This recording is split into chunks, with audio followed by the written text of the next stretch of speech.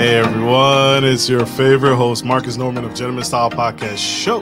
And today, I've been looking forward to this interview for weeks, this conversation.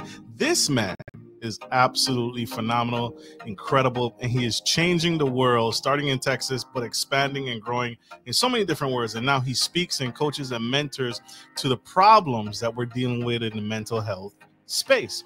And this man, I want to say, is the focal point of what we need in our communities, in our lives. And he is clearing a path and showing the way and leading. And he speaks to this and he coaches to this and he's been mentoring to this and touching lives and changing impact on families and, more importantly, our teens and children by helping them cope with the difficulties that we've been facing, that we've been seeing in the world today. And so I could not hold this man back any way possible. This man is too huge to keep backstage. So help me welcome to the stage the incredible Mr. Austin Davis. Welcome to the Gentleman Style Podcast Show, sir. Thank you for joining us, Mr. Davis. How are you? I'm fantastic, man. Thank you so much for that introduction, and thank you for having me. Excited. It's a true pleasure, sir. You are necessary, and you are changing the world in a huge way, in an impactful way. And before we dive into the uniqueness of your story and what you're doing to create the change that you want to see in the world, when did it hit you? When did you notice that you had a gift to offer the world and serve in the mental health space? When did it hit you? When did you get the bug? Oh, when I got so I recount this often, you know, I was probably 12 years old. I remember sitting on the curb and the neighbor is like just pouring her heart out to me. I'm 12-year-old. She's probably 40 at the time or something. And just, I recount that having all the skills, and was like, that thing has been with me for a long, long time of people engaging and, just pouring their heart out to me. And so those revelations have since developed as life has gone on. So dealing with people, and thank you for that. I told y'all, a heart of pure gold. Dealing with people is not an easy thing, especially when you start traveling, you start meeting other cultures, other ethnicities. Dealing with people is not easy. How do you cope, and how did you learn that, that there is a real need here, right? Coping is an evolving thing. I play guitar, I work out. I mean, I tell people every day, the reason I am able to do my job is because I wake up at 5:30, I read, I pray, I journal, and then I go to my garage and do push-ups and sit-ups. If I don't do those things, that first 90 minutes of the day, I'm not successful. That day to me is a bad day, just because it didn't start with Bible and prayer and things like that. And so ultimately, nothing else matters. I mean, I play basketball, I play guitar, like to build stuff, but if it doesn't start with that in the morning, kind of nothing else falls into line. That's so huge. So true. So true. You specifically created a space, an environment called the Clearfork Academy that caters and nurtures teens in dealing with all the problems, drug abuse, drug addictions, family issues, school problems. You created a space, an environment, which is breathtaking and phenomenal and unique in the mental health space. What is it that you're seeing, that you saw, led you to build this community? That's what I want to call it. That's what comes to mind when I think of you and your incredible work. What did you see that started you to say, this is a need? I need to build this. Like, I look at you like Noah's Ark. I need to build the ark. Like, yeah. So it really began at age of 15. I came to Christ and just felt this call to do ministry. I didn't know what that looked like. Had some guys in my local church who went to, it's called Lee University. It's in East Tennessee. So I did my undergrad in pastoral ministries, and kind of through that journey felt inadequate. So I finished the 4-year degree, and because I was working in a local church, doing all the things, that inadequacy kind of continued. And I'm also a nerd. So I went to seminary and started the Master's in Divinity program, got 80 hours into that. And as I'm doing my service and work in the local church, when a kid catches the house on fire, gets pregnant, runs away from home, gets in a fight, just fill in the blank of what adolescents are facing. We weren't opening Romans and exegeting and looking at Greek and all those things. And I was just asking questions. It was that 12-year-old sitting on the curb with the neighbor lady that was coming out. And so I went to my dean and said, hey, I think I want to take this professional counseling route. And that just grew. He kind of looked at me, eyes crossed, because I had like 6 hours left to finish the degree. Ended up getting a master's in counseling, and then started working in psych hospitals and case management, and ended up working in the inpatient adult treatment world. And there again was sort of that epiphany, because I'm sitting in a room with 30, 40, and 50-year-olds. And inevitably, John starts talking about his story. And I'm like, John, when did that happen? He's like, oh, when I was 14. And then instantly Bill gets engaged and he goes, wow, that happened to me when I was 15. And then Sam says the same, so the whole room now is reminiscing and digging through childhood stuff that had put them in that seat today. And so the light bulbs went off, and, I was like, okay, what if these men could have a Clearfork at 14, and maybe now they didn't heal all the way, but they were on a different path that didn't lead them to treatment at 30 or 40 or 50. And so the goal was, can I combine my youth pastor calling and my clinical education and smash those things together so that we can get change early on in kids' lives, to where there's not that carnage behind them for 20, 30 years. Facts. That's such facts. I recently, thank you for breaking that down so delicately. Yeah. I recently, and this was news to me.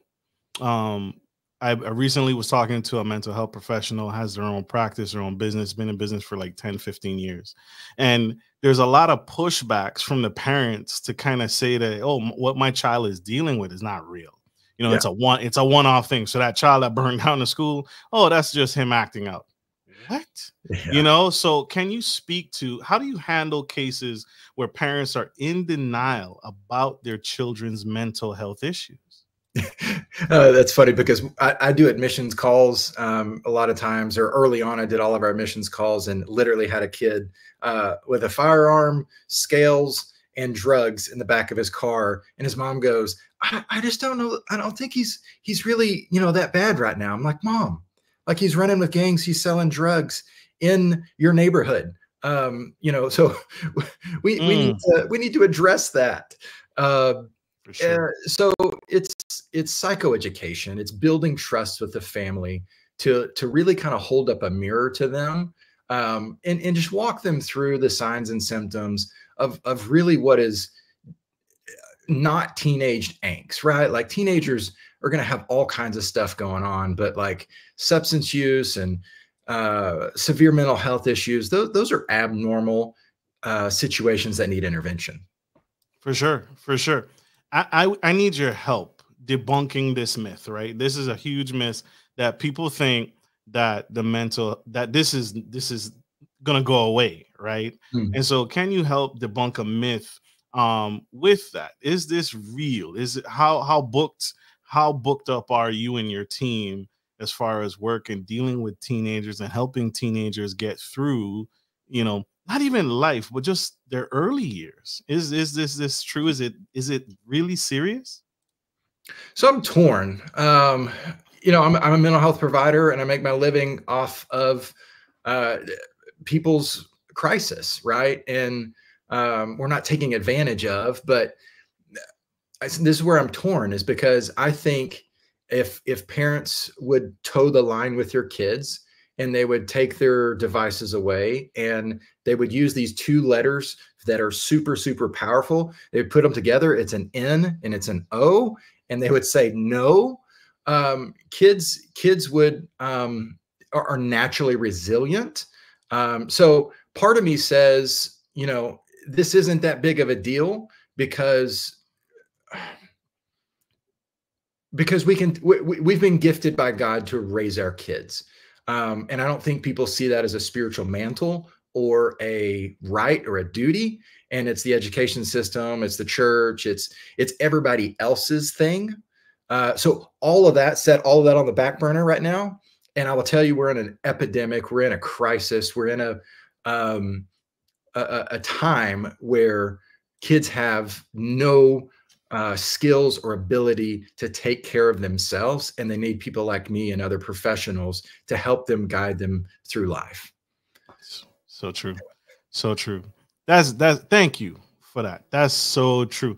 To continue, I saw this short clip on 60 Minutes about the state of our current mental health crisis. You guys watch this. Tune this in.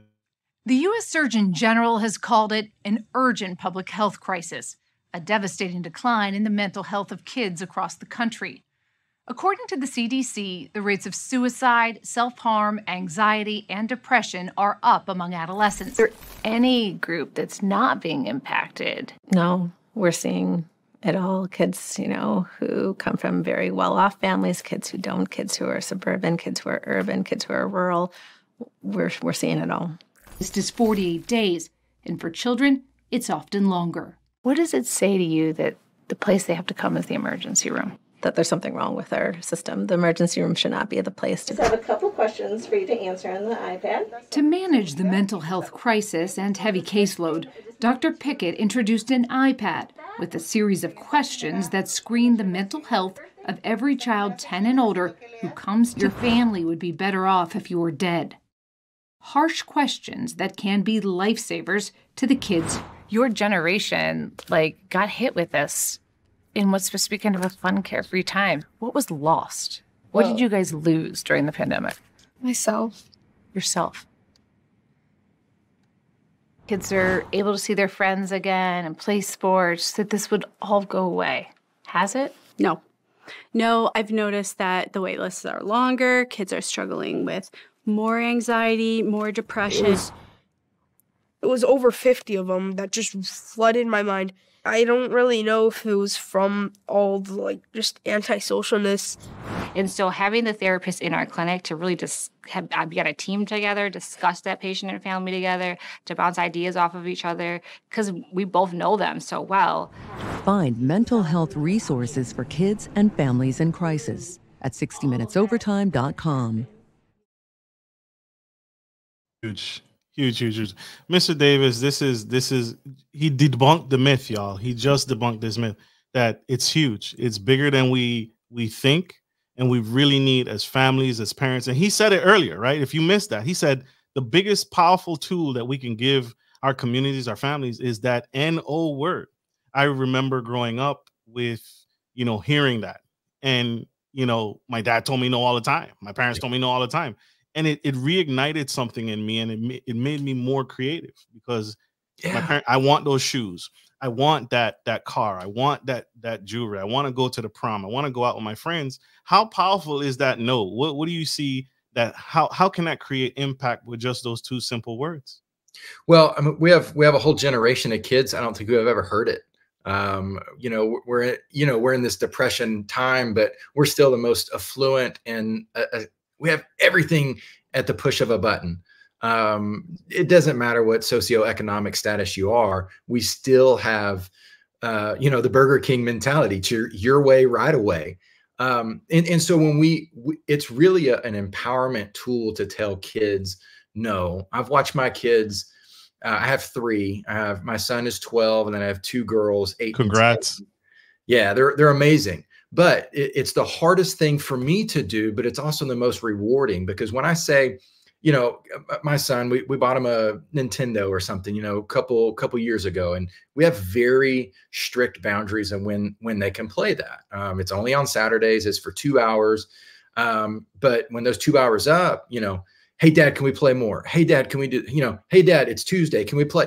No, we have boundaries to that. And then what they do after that is phenomenal. They go outside, they jump on the trampoline. I hear them laughing. I hear them giggling. They build stuff. They ruin the yard, but they're making memories that they would not have made. They're having physical touch and playtime and like all the good dopaminergic stuff that builds memories and builds relationships and just builds them into like adults, like healthy humans. And then Nintendo's not going to do that for them. Facts. So that word no is super, super powerful to me. Facts. Hashtag mic drop. If I could give him a mic, y'all, another mic, not the one he's using. That is so significant. That is needed. It's powerful, y'all. Tell your kids no. You're not harming them. No, you're actually the opposite. You're empowering them to take their life into their own hands instead of asking you to give them something to satiate their temporary moment.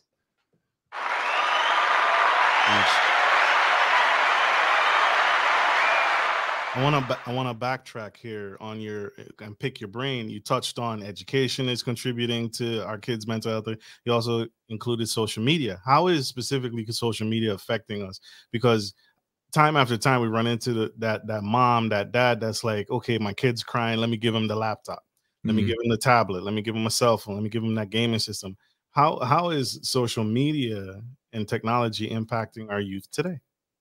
Yeah, you know, for one, I'm so glad I didn't grow up with a phone, right? And grow up with, well, I remember when the pager came out and we were awesome because we could send, you know, coded messages. I really think it is probably the #1 contributor to our kids' depression and anxiety, right? The FOMO, the fear of missing out, the things that get posted and they get bullied, and man, it's just it is 100,000 times faster than we could ever communicate as kids. And so, and it's out there forever. Like there's no erasing it. So I don't know the answer. We know all the statistics and how damaging it is and what it does to our psyche and our nervous system and the hangovers and the you know, the addiction component of it. It's huge, right? So I think it's really perpetuating and fueling all the stuff. All the stuff. It's huge. Bigger. You heard it here first, y'all. Bigger than we could ever imagine. And the list is extensive. This is not a short list. This is not this is huge. What's affecting our children is really big and it's really devastating.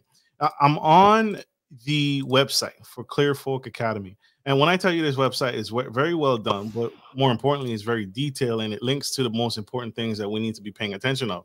So for our audio listeners, we have the website clearforkacademy.com, and it touches on things that they help with because these are what our children actually facing: opioid treatment, depression treatment, anxiety treatment, trauma treatment, suicidal ideation.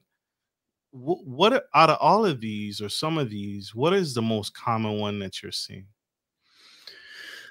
Well, I think depression and anxiety are two sides of the same coin, and every kid comes in with those, right? Depression is kind of fear of what I did, and anxiety is kind of fear of what's in front of me. And so both of those things, every kid comes in and they're coping either with drugs or with self-harm. Those are the two ends of that mental health spectrum. But yeah, depression and anxiety, nobody knows how to self-regulate anymore. Again, I think going back to the devices and going back to just this dopamine saturation that we're always in. Yeah, I think that's it, you know? Absolutely. I want to shift gears here because you do something. This isn't just like some outreach program. This is actually, people can actually send their children to Clearfork Academy and actually live on campus. Help me break that down, because that's unique. That's unique. It's actual, like I don't want to say a vacation, right? Because that's not what it is. But I know as a kid, I would almost. This place is beautiful, y'all. Again, for my audio listeners, this place is beautiful. I would almost fake some problems just so I could go. But tell us the great work that you do and the design of the building and how many students can you hold, or how many teenagers can you hold? All of that. Can you share some of those? So right now, we have 90 teenagers in our programs, and we have 4 locations. We have a boys campus that was kind of our flagship. That's what we started with. We have 44 kids there now, I think. And so it's 37 acres. It's sitting in front of the lake. So it's a beautiful, serene environment. And so that's kind of our idea, is we want to be as clinical as hospitals, but also relational and have the feel of home and or a youth camp. And so that's kind of our idea and mentality. Was most treatments are kind of on that spectrum of, I'm in a 4 concrete walls of a hospital, or I'm in sort of a boarding school environment, kind of like a youth camp. So we kind of smashed the two together. We've got a girls campus probably an hour south in Cleburne, Texas, just a kind of a petite version of what we have on our Fort Worth campus. And so between those two, we can have 80 teenagers at a time. And then we have 2 outpatient locations. And so our inpatient locations, they stay with us for 90 days. We have a curriculum that follows our core values and clinical interventions. And then our life skills kind of are the foundation of everything and it builds up from there. And then there are outpatients, that can walk in and do 5 days, 3 days, or single days worth of treatment with our clinical team. Super powerful. I told y'all, impactful. This man is changing the world. Sir, I wanted to ask him, so are the students, first off, what's the process to enroll my son or daughter in the camp? Once they're in, what's happening with them in far as indoctrination into it? Yeah. So the easiest way to get into the program is through our website, clearforkacademy.com. Top right-hand corner is a phone number that rings to our admissions and assessment team. And so they'll do a phone screening, make sure that, you're appropriate, we're appropriate, and ask all the right questions for safety and compliance kind of things. But then from there, I mean, we could do a same day admission if everything checks off and we get all the paperwork filled out. Then from there, we're really, we build on our core values every single day. And so we have 7 values: honor, unity, sacrifice, transparency, legacy, excellence, and fun. And those are the themes that drive every week.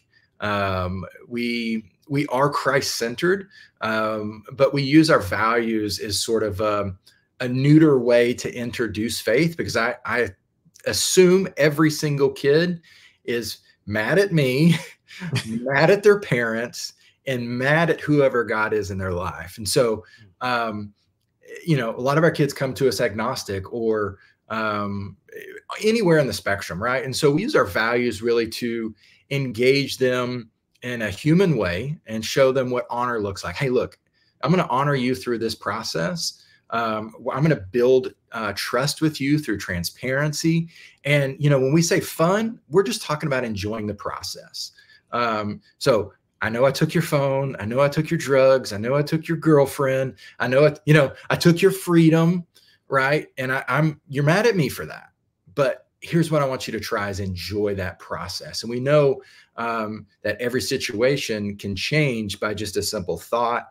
And so we just challenge our kids to do that and say, hey, look, you're going to be here for 90 days. Let's get the most out of it. Facts. Do I have to have insurance? You do not have to. It can be pricey without it. We have, doctors, nurses, master's level clinicians, and 127 employees that like to feed their families. So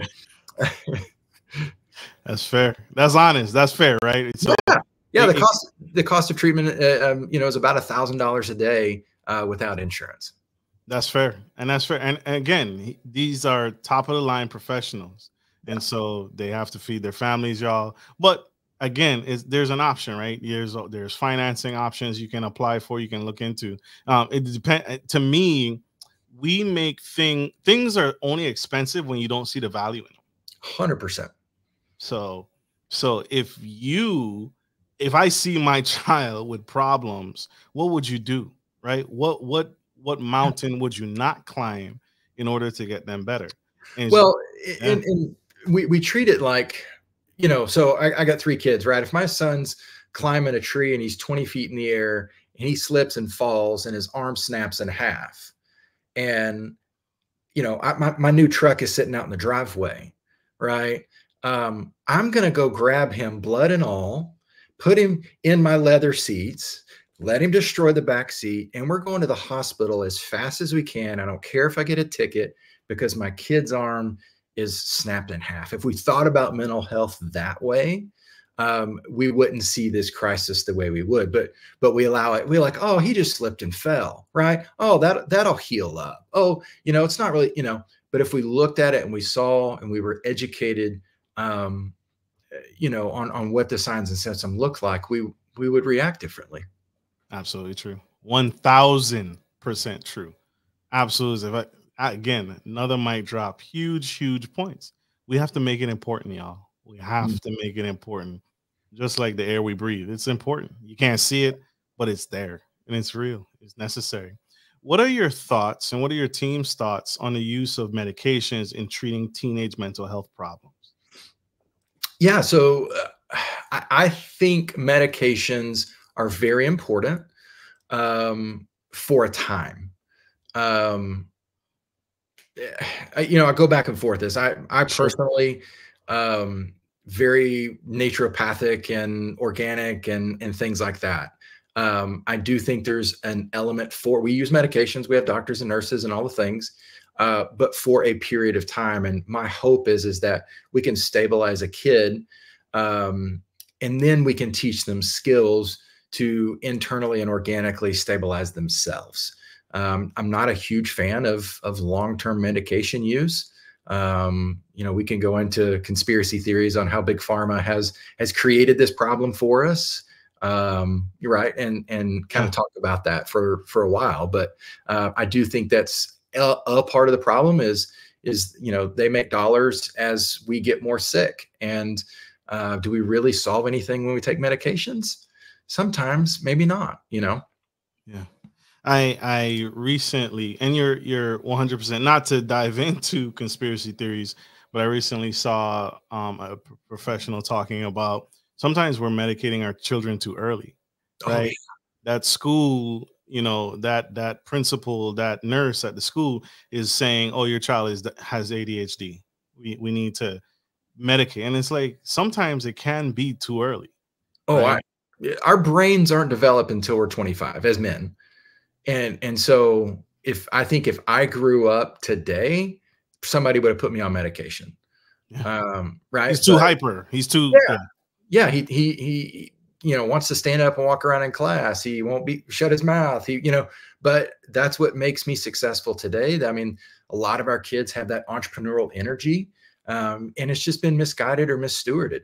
And it kind of goes back to that family unit for me. And there's no way in the world teachers should be suggesting medication for kids. They just want kids to drool on themselves so they don't, because they're not empowered, right? They're not empowered to tell that kid, no, sit down, be quiet, or they get in trouble. So it's that problem again for us.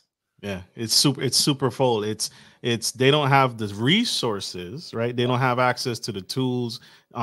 Professionals like you and your team, they don't have access to resources. And then I think the second part is they're experiencing burnout, right? You got a teacher with a classroom full of 50 kids, and you know, you got kids running over here, they're jumping out, one's swinging from the chandeliers, and it's like they're burned out, and they're like, if I could just get this classroom quiet. Yeah, and my wife taught for 10 years. She has a master's in education. So you're preaching to the choir, and you know, it was an uphill battle for her every day. And so, you know, we're blessed that she gets to stay home and raise our 3 kids and do homeschool. So we don't have to deal with that. So she doesn't have to be afraid, really, you know, because that could be a caustic environment for a teacher to go into that every single day, you know? That's so true. So true. I told you. Bring in the sauce. Mr. Davis here on the Gentleman Style Podcast Show. Speaking of preaching to the choir, we gotta pay some bills. Okay, go for it. We will be right back. Don't go anywhere. Stay tuned. Stay with us. We'll be right back. Baby Gear Services DMV specializes in high-quality baby gear rentals in the Maryland and DC metro area. We have a wide range of baby gear items for rent, including wooden cribs, car seats, high chairs, and more. We also offer seasonal specials and free delivery. Our prices are very versatile to cover every budget. Wooden cribs start at $17 a day, high chairs and even car seats start at $5 a day. Check out our website, www.bgsdmv.com.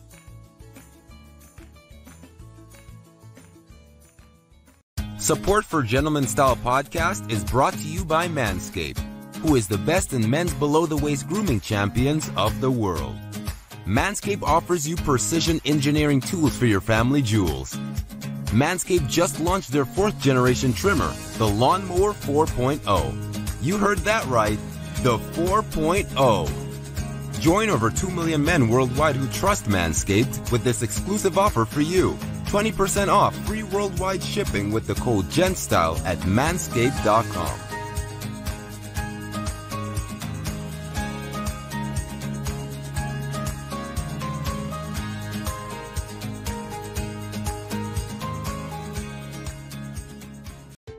Are you a local business looking to offer your customers easy access to cash without having to travel miles?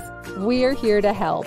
At Norman Legacy Investments, we provide free ATMs with free installation that provide a suitable investment for your business.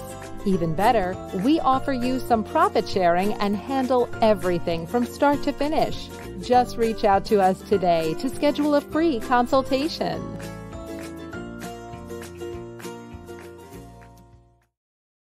We are back to the Gentleman Style Podcast Show. And today I have the man, the myth, the legend, Mr. Austin Davis here on the Gentleman Style Podcast Show, spilling the tea on how he's changing the world, one teenager, one boy, one girl at a time, and helping them get the tools. He talked about that earlier. The Clearfork Academy gives them the tools to help them cope with the stressors of everyday life. He talked about the different points and things that are contributing to the problems we're seeing in the mental health space with our teenagers, with our young girls, our young boys, whether it be education, social media, and prescription medication. If you missed any of that, go back, scroll back, check him out. He's absolutely phenomenal. We are on Apple, iTunes, iHeartRadio, Spotify, Ghana Radio, radio.com, LinkedIn, Facebook, YouTube, and anywhere you get your podcast today. He is absolutely phenomenal. Sir, I want to address something because, you can't talk about mental health and you can't talk about your incredible academy without talking about there's a potential for relapsing, right? You can do all the great things. We can be as proactive as we want, but there's a potential for relapse. And so I want to ask you, how does Clearfork Academy address the potential for relapse in teens after they leave your program? What steps do you and your team take to deal with that? The catchphrase for us is, discharge planning starts on day one. So you get in an airplane and it goes up and it has a destination. And at some point they say, stow your, all your things, and landing gear comes down. And that is a slow and gradual transition to the ground. And so when we think about our treatment stays, we want it to look a lot like that trajectory. And so that's huge for us, is having a good home plan, a good transition. And really that's why we created our 2 outpatient programs, is because what we saw was we have a kid for 90 days. We do family, we do groups, we do individual, we do all the good work, but then we send them right back home with very little resources. And so we created the 2 outpatients for that. And in theory, we could have a kid in services for 6 months with us with no problems. And that length of stay really abates the relapse potential. And so we go a step further with that. We have a whole alumni team that is working with our kids. And so they build rapport while they're in treatment with the families. We do a Tuesday night Zoom call with all of them. We do quarterly events. So we're always engaged with our kids, text message and on social, just trying to stay connected with them. Because when they are tempted or have potential relapse, we want to be right there to help support them and walk them through, and so that it could be just a bump in a road instead of full off into the ditch, and death, or that's the biggest consequence, right? So we stay engaged with the families, and we have our alumni team constantly just staying in connection. This is after discharge. The team connects with them via text, say, how you doing? Wanted to reach out.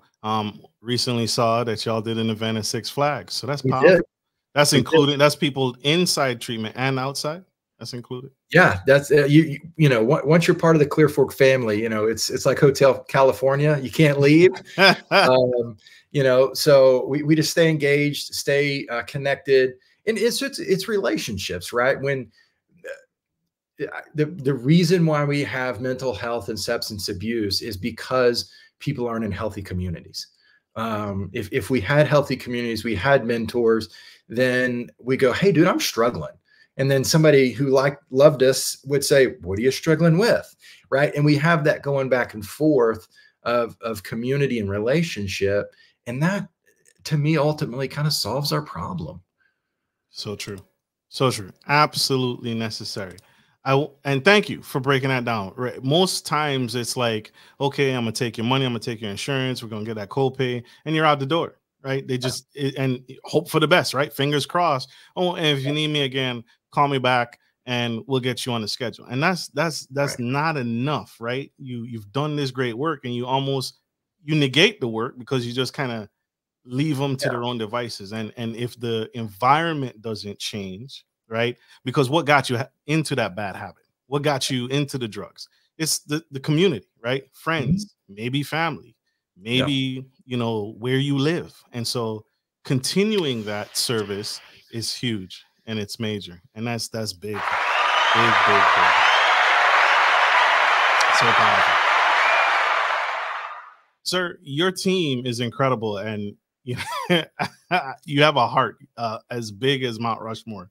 But I got to ask the hard question. How do you and your team balance the need for discipline with the need for compassion in the treatment setting? Because that's a very hard line it's like knowing when to put that no and put the hammer in there, not physical, but just the hammer and be a little rough, and then but also be compassionate and have that heart for what they're dealing with. How do you balance that? That's that spectrum kind of talked about. We will be as relational as a youth camp and clinical as a hospital. And so once we build relationships with our kids, we can say a lot of things that are pointed straight to their heart. I can look at a kid once he's told me his story about his abandonment and, about his broken heart or about his trauma, all of those things. I can look them square in the eye and say, look, John, you're acting out of your fear. You're acting out of your woundedness, and everything you're doing right now is not helping you get better. So stop it. And that, they're like, oh my God, nobody's ever talked to me that way. And it's because we've built relationship, because we have this connectivity with our kids each and every day. That being said, sometimes we don't have that. And we have a good old checks and balances or a level system. We know we're all driven by the scoreboard. And so we have points and rewards that our kids can grow. And when they grow and they, check the box, they get rewards, right? It could be going on the boat. It could be extra basketball time. It could be extended visitation or something like that. So it's both a checks and a balance, kind of the carrot and stick, and relationship, because everything we want to do, we want it to build on a therapeutic alliance and process, because we want to speak to the deeper issues of the heart, not just sit them down and make them be compliant. Absolutely. Absolutely. And speaking about extending your stay, what's the minimum time you have out treatment? So there's that piece to Clearfork Academy, but the in treatment piece where they can stay on site. What's the minimum time that a teenager, boy or girl, can stay on site? And have you had any requests for extension? Hey, can we extend? Can we, this is working. And we're almost there. We're almost across the finish line. Can they stay a bit longer? Any opportunities there? Any things that are there? Yeah, absolutely. So what we'll do is a short of stay is, 4 to 7 days for a medical detox. Mom, dad come in, and they drop their kid off, just say, hey, we want him to be free of opiates. We want his head clear.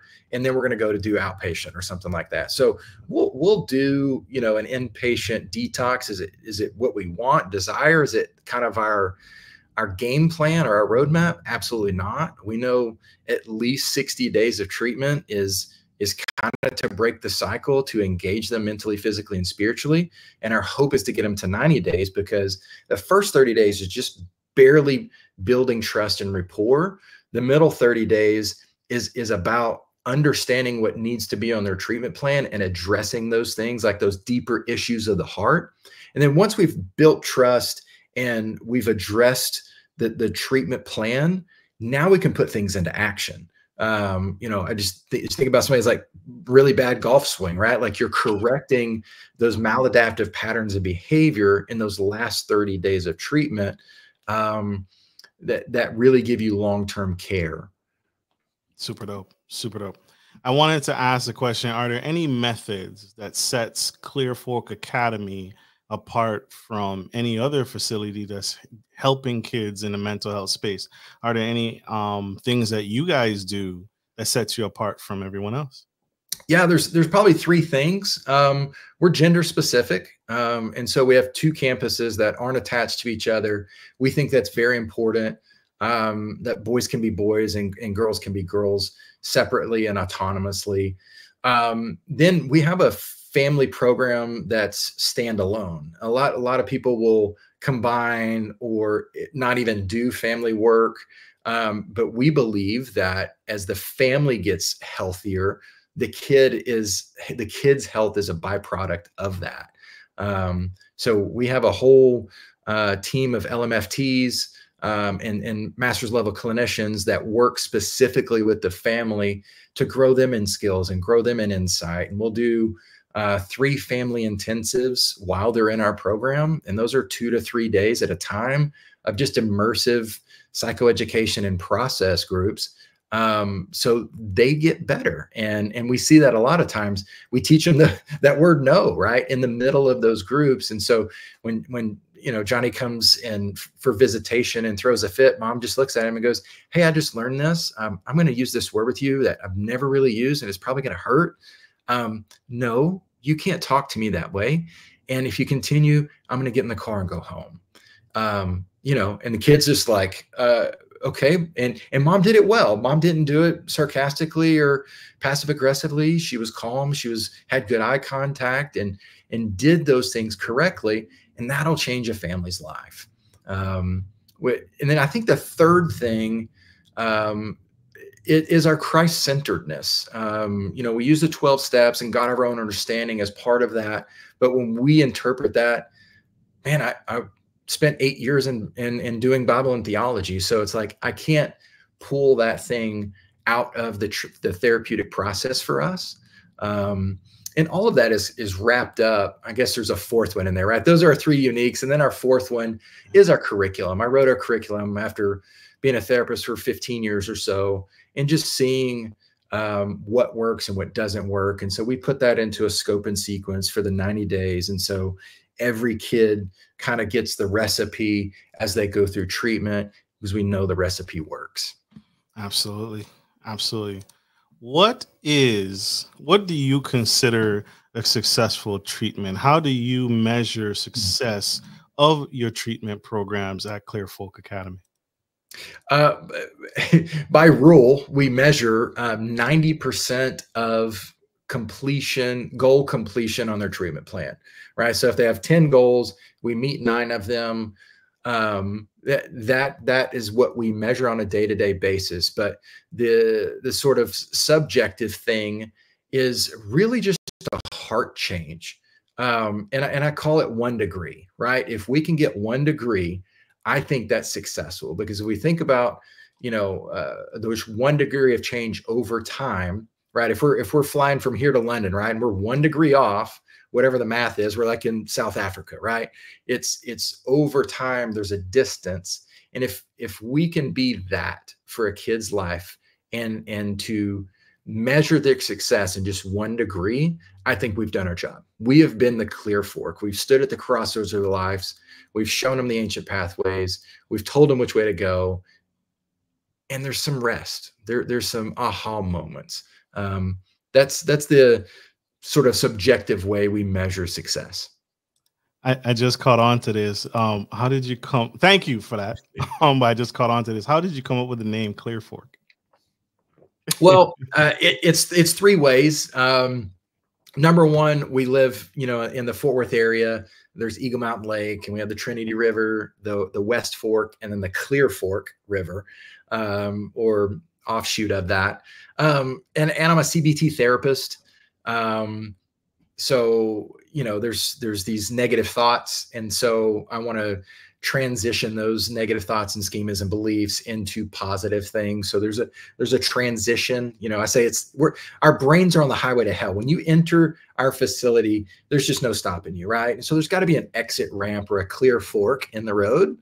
And then Jeremiah 6:16 just says, stand at the crossroads and look, ask where the ancient pathway is, ask where the good way is, walk in it, and you'll find rest for your soul. That was God's command to his people when they were wayward. And so if it was good for them, I think it'd be good for us in sort of a treatment mentality to help our kids understand where they're going.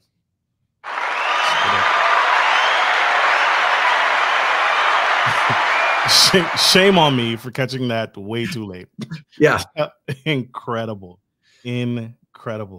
Sir, that is phenomenal. And again, the work that you're doing, again, I've been truly excited because our kids are our future, right?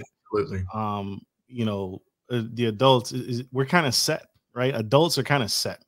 But I think what you're doing with our kids is making a better future and a better tomorrow, because that's how you change the world. That's how you create the change that you want to see, because it's not the adults. But even though you do incorporate the family structure and the family dynamic, and I think you said it earlier, parents can come visit their kids, right? Yep. Absolutely. We do visitation every weekend. They have phone calls and, FaceTime and things like that throughout the week, and then in-person visitation. So you're not sending your child off to boot camp, even though some of these kids need that staff sergeant in their face, yelling at them and just showing, hey, your mom is working 3 jobs. She's killing herself, right? Trying to provide for you. So huge. Mr. Davis, how do you see the future of mental health treatment for teenagers evolving, whether it be technology space? And what do you see other practices doing? I know you attend conferences as a professional, you and your team attend. So what do you see coming down the pipeline? Well, I think for the longest time, adult mental health treatment has been the primary thing. So when we started Clearfork, everybody, because I came from the adult world, everybody's like, dude, don't do it. Like, kids are nuts. They'll drive you crazy and this and that. I was like, yeah, all that's true, but it's got to be done. So I think we're sort of a pioneer in the space. And so people from the outside are going, okay, maybe if Austin can do it, then maybe we can do it. And so I think, and a lot of this is going to be private equity driven and big business. People are going to get into the space, and you've already seen it on the outpatient side, where all of these outpatient centers are just chocked full with patients. And a lot of them are adolescent focused. And so I think there will be sort of this surge of capitalists, trying to come into the market. And I think they have good intentions to serve the population, because there's a wait list. There's just a wait list of kids. I think the schools are going to catch on too. We've seen that sort of in our area, to where schools are building in better curriculum and having more resources in schools, and trying to abate that thing so they don't lose seat time. For sure. And I know you have the outpatient portion to Clearfork, but if someone, and with the invention of telehealth, COVID reminded us that we have this option as well to treat our youth. But if someone was truly adamant about getting their child, and they're out of state, they're out of the Texas area, could they still fly in and 100%. We have 25% of our kids right now are from outside the state. We've had a kid from Puerto Rico who stayed with us for 6 months. You know, we had some Spanish speaking staff who we were like, I think we can make this work. You know, and we did. And so, yeah, there's no, don't have to be local at all. So only about 25% of our kids are from the local market. The rest of them are about 200 to, 500 miles away and then outside the state. Do you do any work with immigration for kids and teenagers? Any work there with that? No, not really. We haven't seen it yet. Yeah. But I think that will, yeah. When you go back to your other question, I think that'll be a huge thing coming up for the migrant population once they settle in and begin to receive services. We're going to see a huge spike in community-based need. And that's where, states and Medicaid, Medicare, we're going to have to really show up. They're going to have to open up. Yeah. Yeah. Huge. Mr. Austin Davis, y'all. Incredible. Sir, this has been an incredible conversation. You are absolutely phenomenal. Clearfork and what you're doing and your team is changing the absolute world and the space in mental health. I appreciate it. Are there any questions that I should have asked you that you wanted to share that I missed? Anything that I missed? Anything there?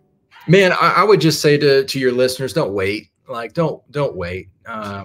Give us a call. Give someone a call. Don't wait till your kid ends up in the ER with an overdose or a suicide attempt or something like that. Like, let's do intervention. Let's get it early. Our kids deserve it.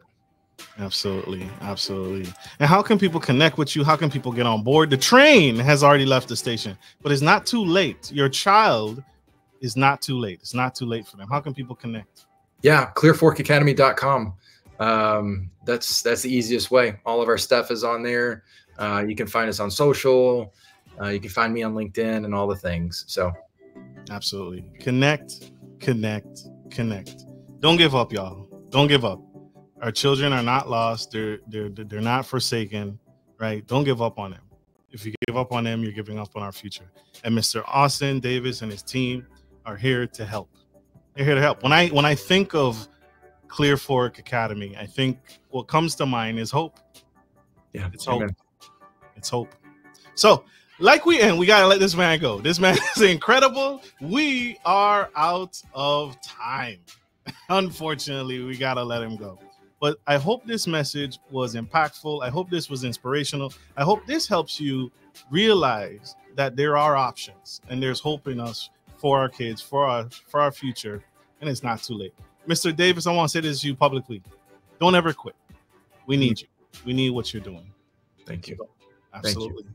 And thank you all for tuning into the Gentleman Style Podcast Show. Like we end every show, take care of your friends, take care of your family, and always take care of business. This is Marcus, your favorite gentleman, and the super fragilistic, expialidocious Mr. Austin Davis, Clearfork Academy, signing off. Love you guys.